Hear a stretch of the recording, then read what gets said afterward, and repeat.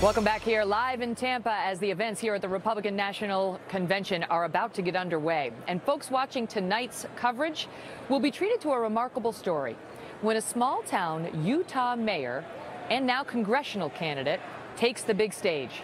Saratoga Springs, Utah Mayor Mia Love is running for Congress and will be the first black Republican congresswoman if she wins.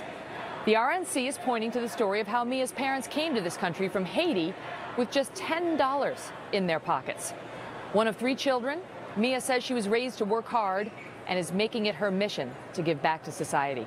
She joins us now live. Mia Love, mayor of Saratoga Springs, Utah, and Republican candidate for Congress.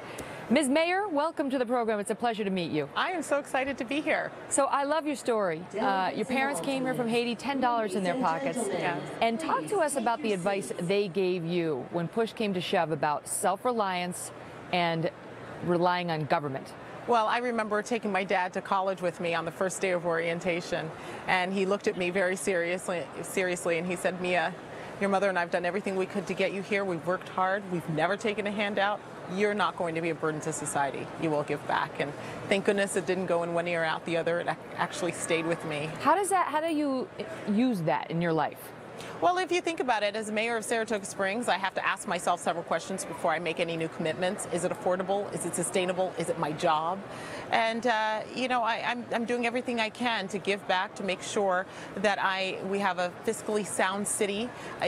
It's not rocket science. The most I've done is really step out of the way and allow the economy to thrive, allow businesses to come in and add resources. And so it's been fun. You know, Barack Obama has a different message, and he talks about how, you know, we need to be our brother's keeper, and that there's an obligation not to just let people go it alone, as he puts it. It's unfortunate because Obama's vision of America is a divided one.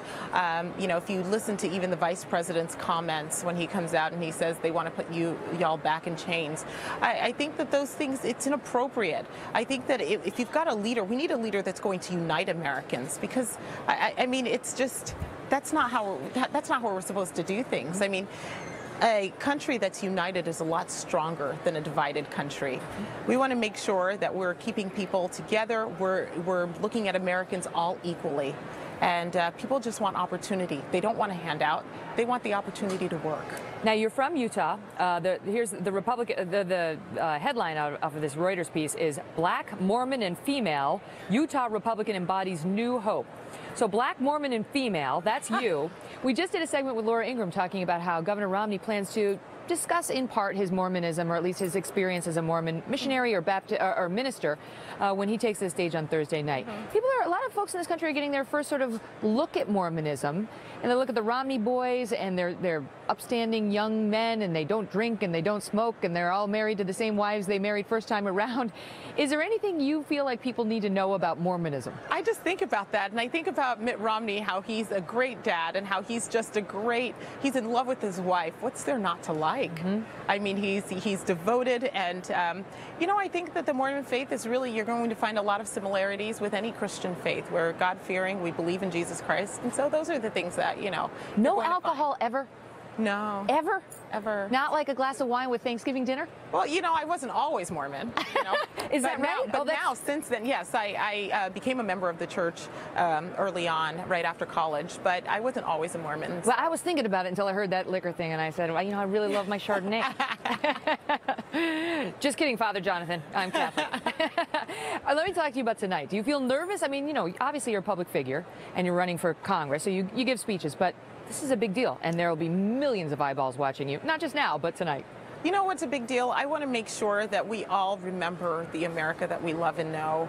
Just our story has been told for just over 200 years, and I want to get back to that. Is it slipping away? So many Americans feel that. I do. For the first time in history, we feel like our children aren't going to receive the same opportunities we've had. They've got this debt looming over their heads. We've got people who are out of work, some people who've just stopped looking for work. I mean, it's really, we've got to get the economy back in order. We've got to get back to the America that we know and love. Is your family going to be watching tonight? They will. They will. What a proud moment for all of you. Yeah, well, I'm here to represent Utah and their support for Mitt Romney, and we're really excited about it. Good luck. I guess right now you're behind in the polls, but if you took this seat, it would be a very big deal to win this from your Democratic. Well, we're moving up, and we're going to win. Mia Love, thank you so much. It's a pleasure meeting you.